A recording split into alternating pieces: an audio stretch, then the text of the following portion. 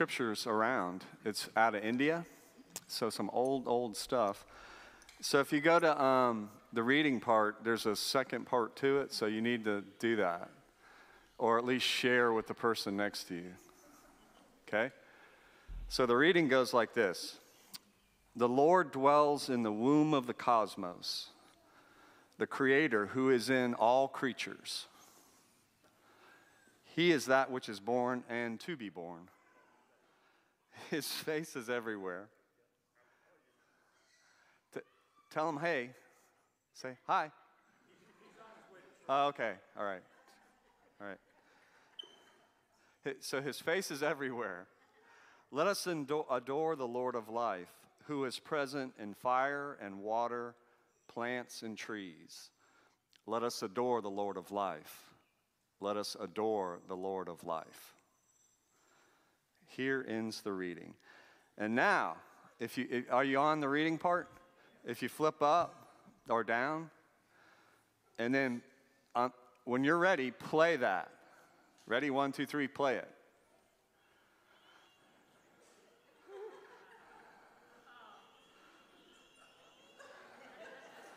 Does everybody see it? Okay, well, make sure everybody gets to see it.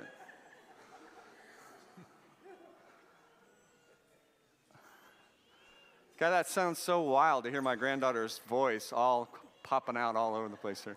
So that is my granddaughter, and what do you see in that right there? What do you see? My granddaughter, yeah. Thank you for that. Thank you for...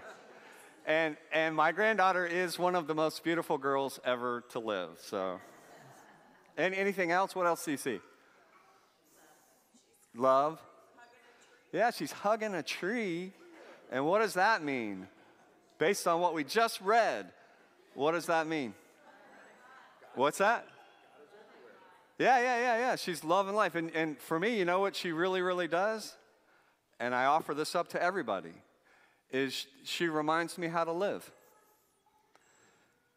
She reminds me, I'm always, like I said last week, she reminds me to slow down and to not blow past the things that are so easy to just take for granted. That tree that she's kissing is right outside of their door, right outside.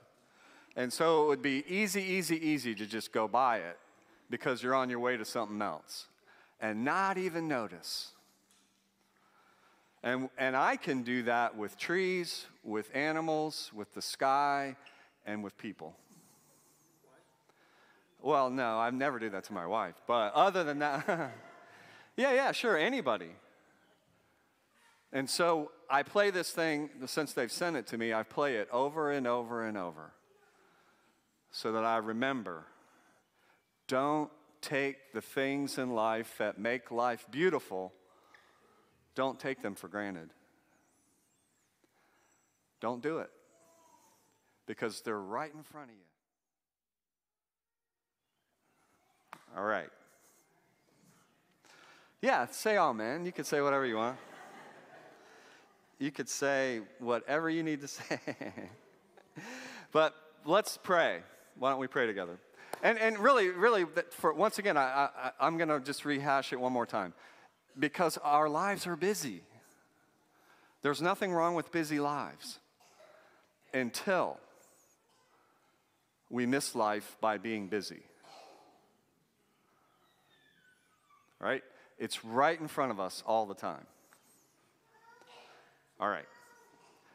I'm going to come back to this probably 4 or 5 more times as we go on. But all right, okay. So in terms of prayers,